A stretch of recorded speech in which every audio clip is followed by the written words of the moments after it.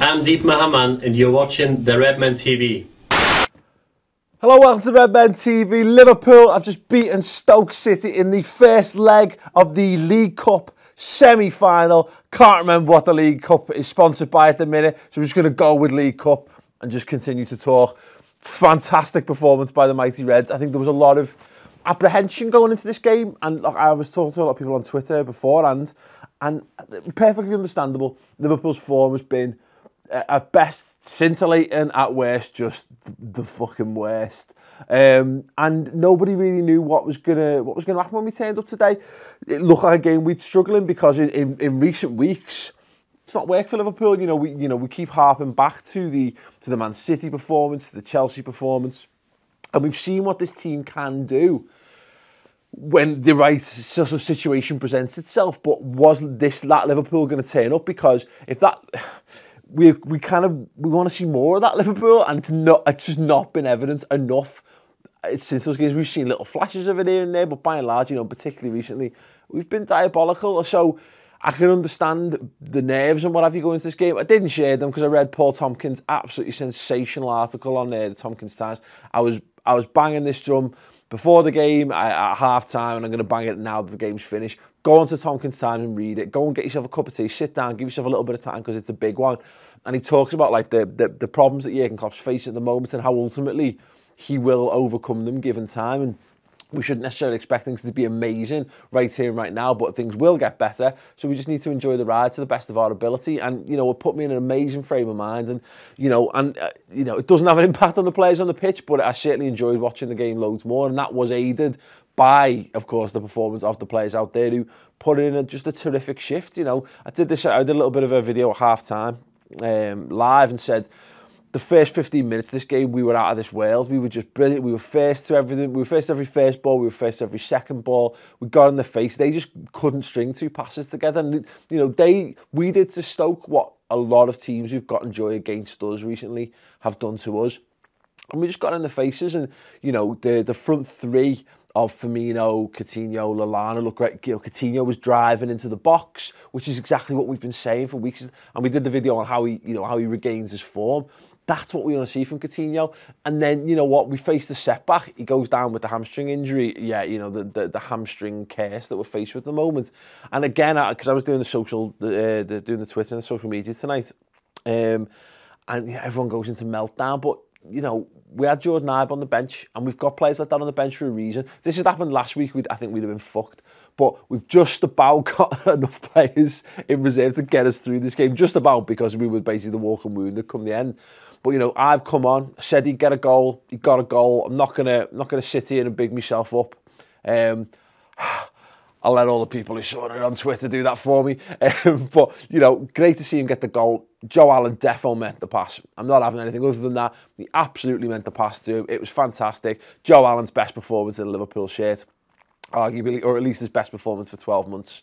I've seen good performances like that from him, but that was excellent. And it was telling how many people were like shocked and upset when he got substituted off.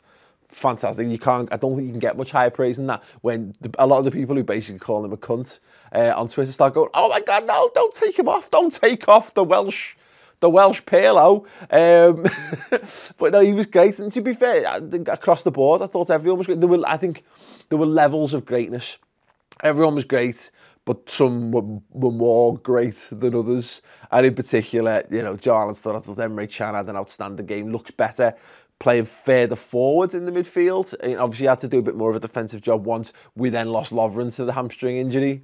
And I thought Lucas did an outstanding job at centre-half, alongside the absolutely imperious Toure, who also picked up a hamstring injury. Hey, the trifecta.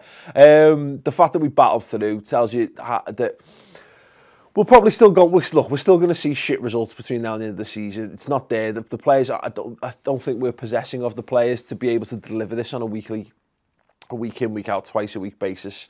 I think that players will need to go, and better players in various ways will need to come in. That's going to happen. It's a new manager, but I just love seeing Liverpool players go out there and give their all and fight and try and die for the shirt. And I'm so pleased with tonight's performance. Genuinely, I'm getting a little bit emotional. I'm sat here, literally in this place on my own. That'll be a bit weird. Grown man in a big building on his own, crying to a camera. Basically, it's just couldn't get more YouTube than that. But no, look, I'm delighted. I'm so happy with the boys' performance.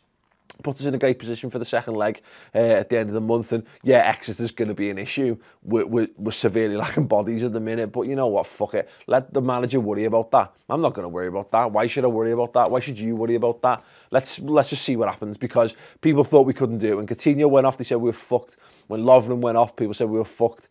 And then Colo got injured and played on. People thought we were fucked. And you know what? We ground out that result.